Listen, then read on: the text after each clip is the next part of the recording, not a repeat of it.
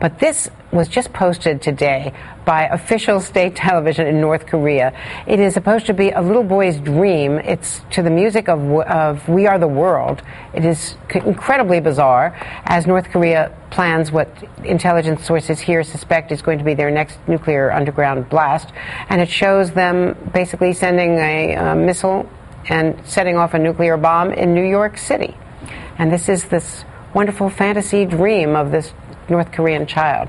So, as Mike Rogers told us during our last interview with him back in December, the administration has to focus on North Korea, and they know it, in fact. No question, Andrea. I mean, this is the first I'm seeing of it, but golly, talk about unsettling. And again, we return to this over and over again. President Obama talking about the sequester, obviously important, the economy, obviously important, but the challenges before us, the Middle East, North Korea, Iran, are significant. They don't get as much attention. I know they do on your show, and rightly, but they don't get as much attention in kind of the broader political world. But they're in many ways as, if not more daunting than the challenges we face domestically as it relates to the economy. It's a difficult time to be president, a difficult time to be Secretary of State, a difficult time to be a member of Congress.